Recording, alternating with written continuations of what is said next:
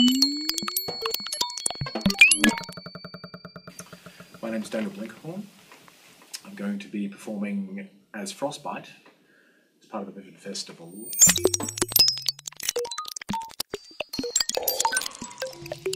I'm going to be doing all kinds of works that gravitate around some of my recordings throughout the North Pole in 2011.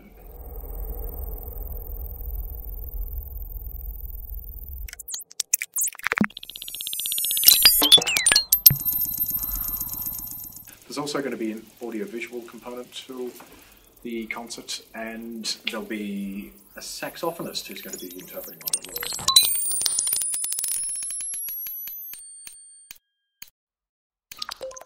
It's a unique opportunity to hear sounds that have been diffused over a multi-channel system, so it's going to be a good chance to come along and see some very immersive audio. Fairly high impact. I do all kinds of interesting things within the space itself.